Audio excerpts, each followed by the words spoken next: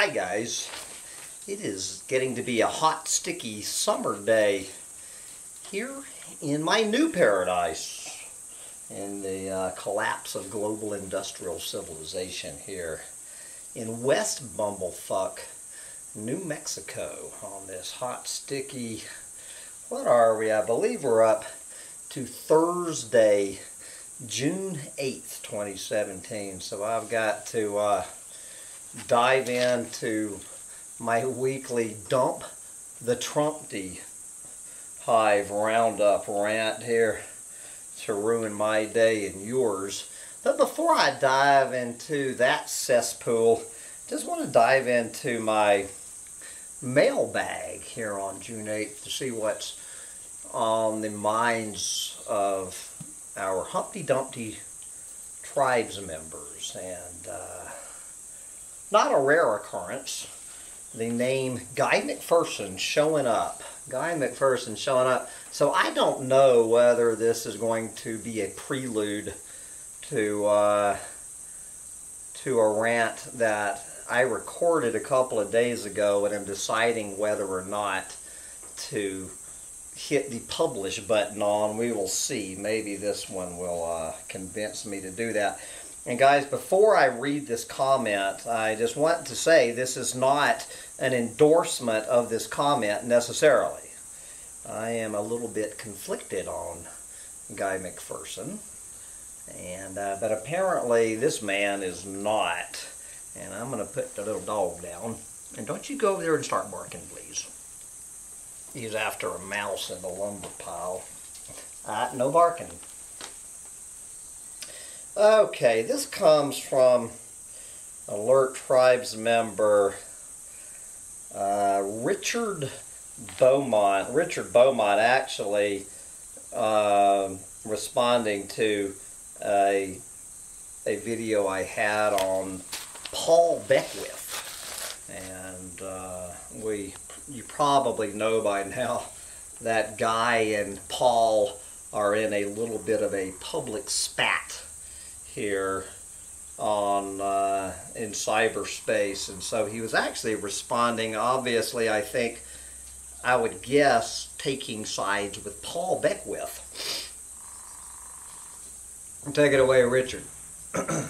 Sorry to disappoint those looking toward apocalypse in their lifetimes. Time for a reality check. The situation is bad. No shit, Sherlock. But Guy McPherson is the flip side of denial. McPherson quote mines and distorts science to promote his extreme views, spreading his message of hopelessness. It is cowardice and a touch of malice dressed up as fake compassion. There you go. Thank you, Richard, for weighing in on that. But more importantly, what Richard does for anyone in the tribe who is interested, he sent me this blog post titled How Guy McPherson Gets It Wrong. And I'm going to put the link to this long, exhaustive, just absolute, full-out attack on Guy McPherson, more on Guy McPherson's work by a fellow named Scott Johnson. I've never heard of Scott. I might have to put him on my interview list. Scott Johnson describes himself as a geoscience educator, hydrologist, and freelance science writer. He is the science editor for Climate Feedback. So anyway, this is his long, exhaustive survey of how Guy McPherson gets it wrong. There you go. And anyway, guys, this is a full-out fusillade, is that the right word? Just a full-out rant on how where this fellow briefly lays out the central claims of Guy McPherson's position and reviews what the science really says. And just to summarize, what Scott thinks the science really says is, one, positive feedbacks imply runaway global warming. Two, we will experience at least 3 to 4 degrees Celsius warming in the next couple of decades. And number three, on a 4-degree Celsius warmer planet, humans are dead. There you go. Anyway, as he points here, bad, yes. Extinction, no. And then he just goes and breaks it all down. And he actually, what he does, I thought I was bad. But after reading this attack, I feel like I am Guy McPherson's biggest cheerleader on the planet. What he does is he gives 35 examples of where, in his opinion, Guy McPherson wildly misrepresents the climate science, where he literally quotes Guy McPherson, blah, blah, blah, and rebuts him. 35 examples, and which he says is not an exhaustive list. Good Lord. I did, as long as we're doing quotes of the day,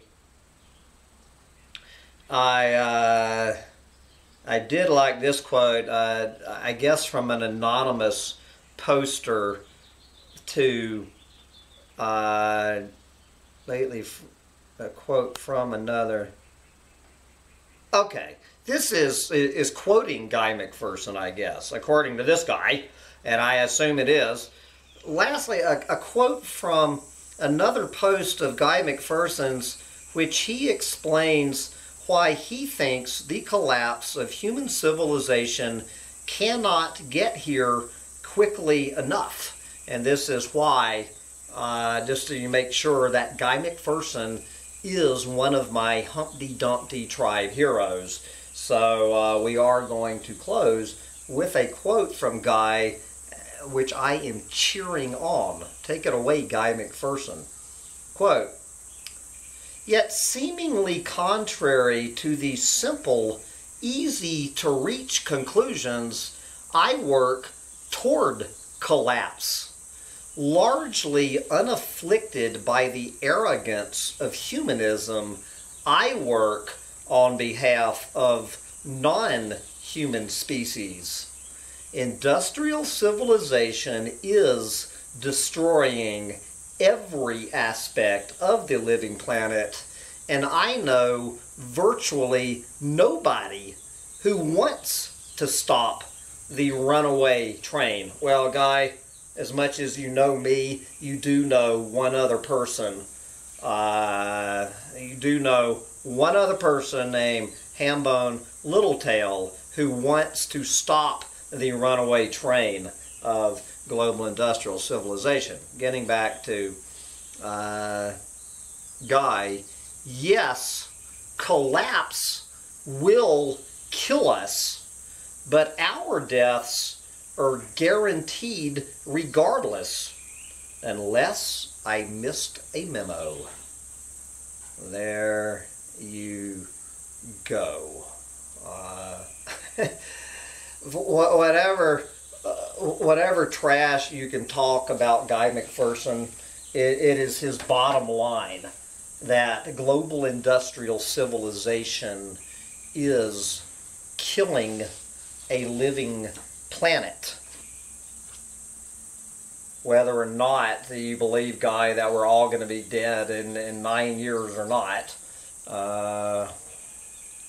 Anyway, I will decide whether I'm going to hit the publish button on my own rant about Guy McPherson as I invite him to be interviewed by Hambone Littletail. But anyway, I got to wrap this up. And I guess that was kind of my comment of the day and my quote of the day combined. But with that, I'm going to wrap this up because we have to dip into this week's Dump the Trumptyhive Roundup rant for those of you with the stomach for it. Right back at ya. Bye, guys.